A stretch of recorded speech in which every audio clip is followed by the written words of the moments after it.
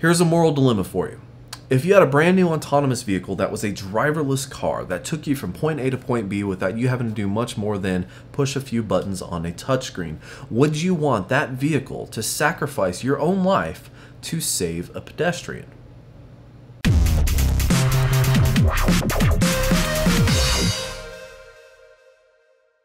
To me, that's kind of an interesting question. Sacrifice my own life for a complete stranger. And there's a whole bunch of moral dilemma questions that they have where, you know, if you see one person on a railroad track here and A and then another person on B or whatever, if you all you have to do is flip a switch and you sacrifice a family of kids versus some old man or whatever. And then there's another one where it's like, okay, you see a family on the railroad tracks, but you got a man right next to you and all you have to do is push and kill him off and then it saves the family somehow. You know, there's all these moral questions, but this is actually a really important question because it's a very potential one that could be in our near future as autonomous vehicles evolve and become more of our daily use.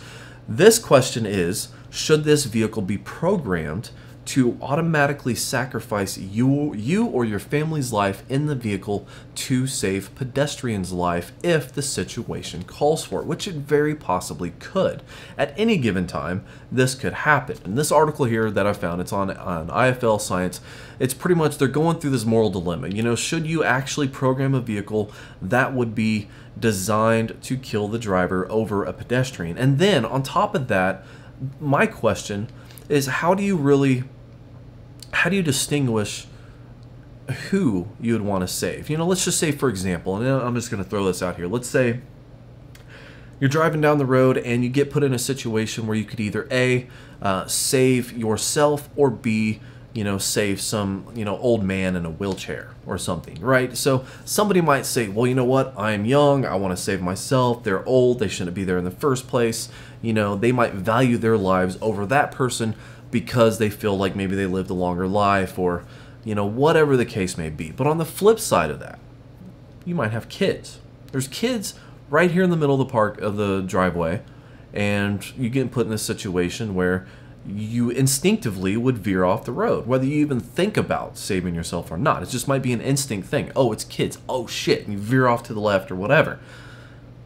How does a software program distinguish that? Is there any distinguishing, you know, factors there? Is it saying, hey, you know, young, old, a number of people, if there's more than one, more than two, more than three, you know, what guidelines are there? You know, this is going, I don't know, it's like mind-boggling. I mean, they did this survey. This is interesting. They did a survey, and a lot of people said, oh yeah, this should be a thing. It should save the pedestrians and not the drivers. But then they said that they wouldn't want to drive a vehicle that would sacrifice them, that they'd rather just drive a vehicle that they drove themselves to make their own decision. You want to know why? Because most of those people probably would not sacrifice their own life to save a stranger. That's why. They wanted a car designed to save their kids just in case some driverless car is veering down the road, but they don't want to be in that driverless car if it were to happen. Kind of hypocritical, but by nature, humans are going to be wanting to survive. I mean, we have a survival instinct. That's just the way it is. So, interesting moral dilemma. Let me know what you think in the comments, what you would want it to do. And if not only do you think it should be programmed to save your life or theirs, but whatever your decision, would you buy one? And now we have a computer malware, virus, whatever. This is interesting, that they can actually get data off of a computer, like passwords or whatever kind of data you want to get off a computer, after it's infected by changing the RPMs of the fan to transmit probably like a Morse code almost, you know, on and off, you know, ones and zeros, not really a Morse code, but it's like ones and zeros of data from the computer. Now, this is reason that you can be like, what the hell? Why do you even need this? This is stupid. Well, there's something called air gap computers where there's absolutely no physical connection, you know, to other computers for security reasons. And they even have things where these same computers don't have microphones or speakers, you know, lights or things like that. Anything that could basically be used to transmit data. Well, this new malware takes advantage of fans, because every computer is going to have, well, not every computer, most computers are going to have fans. Calling it the fan smitter, and basically what it does is it changes RPMs from one to another, giving it a 0 or a 1, enabling it to transmit data 1 bit at a time. And then they're able to pick this up by using the microphone off of like a cell phone. And I don't know the exact range, but in this perfect testing environment, they used the Samsung Galaxy S4. The testing environment was a computer lab with several other workstations, switchings, and air cooling systems, all of which produced the background noise that did not interfere with the data transmission. Over the distance of 1 meter, could transmit 3 bits per minute. So yeah, it would take 3 minutes to transmit 1 byte of each character of the password or encryption key. So not necessarily hyper speed. I mean, this is definitely a little bit below dial-up, but for super secure passwords or for super secure computer systems on a national security level, maybe these passwords could be worth the 10 hours it takes to download some kind of a hash or something that would be required to break into another system. Still pretty interesting. And on to Google making a new toy. Well, okay, they're not really making a new toy. They're making a system for other toy developers to make toys with that essentially is going to teach kids, this is pretty cool, to program using toys. Now they're developing the system, and then they want to work with other toy manufacturers. But these kids are going to go in here and learn to program just by playing with these toys. And they put these blocks together, and then these blocks like follow programming instructions, and they make robots do things and achieve other goals or whatever. But it's kind of interesting because you have different blocks that do different functions in programming. You can change and program those on the computer and flash them to do different things. So pretty interesting. I definitely wish that this level of technology was around when I was in school and I learned programming, as just a requirement. I think that programming in the future should be a requirement, even if it's basics, to allow everybody to at least get their feet wet sort of thing. So I think this is very innovative, very interesting, and I can't wait to see this actually roll out as a full-fledged product that can be bought at just any Toys R Us that any kid can use to develop their programming skills, from, I don't know, whatever age it is. Let's see, how old are these kids? I'm really bad at kids' ages. This is taking longer than I wanted it to. Okay, I'm going to say that kid is what? 10? I don't know. I'm really bad at ages. 11? 4? I have no idea. I'm going to go with 10. 10 is my guess.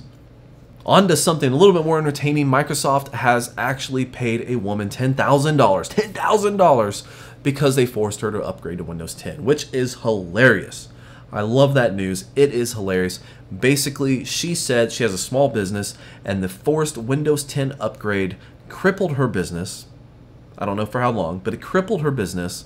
She said she did not give any permission to upgrade to Windows 10, and she sued Microsoft. Now, the interesting thing really here is that Microsoft didn't even fight it. They just said they don't want to go through the legal battle, which makes sense because, probably 1 hour of legal battle for them is worth way more than $10,000. But instead of doing all of that, they just paid her $10,000 and said, go away, go away.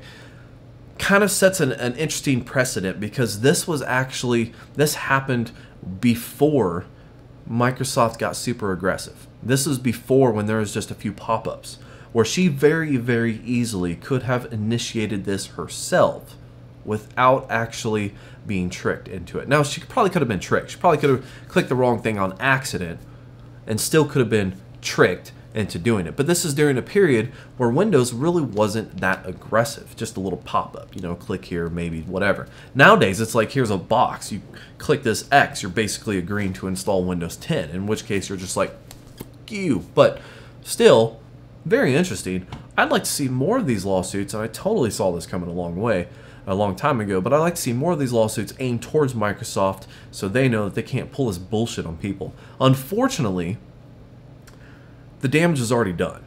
If you guys have seen Fight Club, you know that whole that cost, that lawsuit versus recall cost, in Fight Club, where they're just like, well, hey, how many people are going to sue us? How much is going to cost us to recall? Weigh the balance or the cost for each one, and they figure out whether or not they want to do a recall. So for Windows 10, I think this is actually on that same level, right? They're just like, hey, if 100,000 people sue us for $10,000 and we just settle out of court, we still got 4.9 billion trillion people to upgrade without them wanting to, right? And we're pulling all this data from them and selling all this to advertising. We're making a hand over fist profit based, from what the people are actually suing us. I mean, we lost, let's say $1 billion in lawsuits, but we gained $10 billion in ad revenue or whatever. So this could be that's like an educated risk for them. They're just like, you know what? Sue us. We still made $10 billion. Who cares about your $10,000? A new bug in Google Chrome has actually allowed pirates to directly request a video file from things like Netflix and Hulu and a couple other services. Now, this is actually not specifically for Chrome. However, it does use a base code that Google developed. I think it's called Chromium. I'd have to read through it again, but it does affect other browsers, just more so on Chrome. Essentially, the most common way to pirate something off of Netflix or Hulu or whatever when you're watching it in your browser is just to use a screen recording software. It's not perfect, but it will definitely get the job done. It just captures the screen that you're recording. And even technically, that's not illegal because you're not circumventing a DRM. You're just recording what you see. So it's not technically illegal. However, this new bug takes advantage of that talking between, the servers, your media servers, and you, and it interferes and says, hey, I am you, and it just takes that stream directly, so you get a full high quality, download of that video file. So it's definitely illegal at this point. But the team that found this gave Google the information, and they gave them 90 days to fix it. This was on May 24th. And they basically have until August 22nd to release a patch before they release the information they have in order to obtain these digital files. Not really groundbreaking news. I just thought it was kind of interesting. That's all. Last on our list, we have solar roadways. Now, I've talked about solar roadways in the past. I think I've tweeted about them a little bit afterwards. But solar roadways are kind of an interesting concept because they replace the roads with these little hectagon, things that basically they have LEDs on it, they have solar panels on it, they take energy and they convert it, to light structures, or they can power other things. And, there's a bunch of, selling points for it, but they've actually been debunked and the math has been done and it's been, proven that they're really not going to be as beneficial as they claim to be, or at least as the inventors want them to be. But now they're actually campaigning to put this, they're going to crowdsource it, but the solar roadway is actually going to be built on Route 66 as like some kind of a new technology thing. But it's only going to be on a road stop or a truck stop, and they're just kind of like a testing ground, really. But they're going to put all these in, and they're saying it's going to cost about $70 per square foot.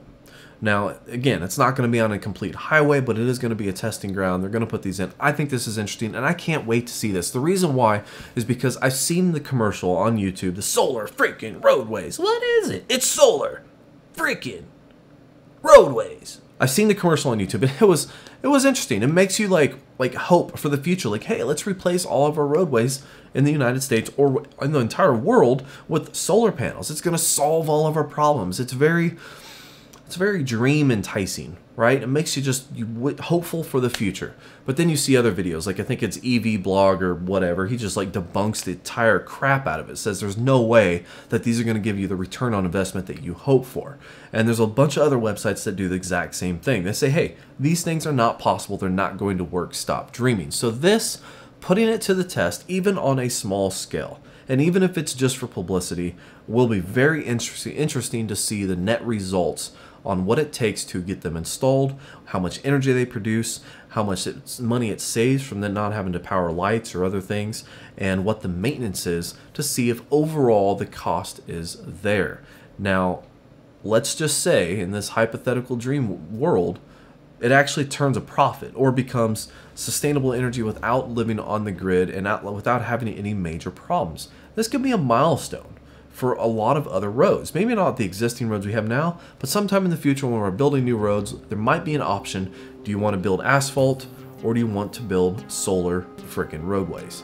And that would be a good option to have. Do I think it will? No.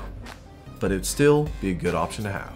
That's all the rambling for today, guys. Thank you for tuning in. Make sure to subscribe and like this video below. Follow me on Twitter at _BiteMyBits, and have a good day.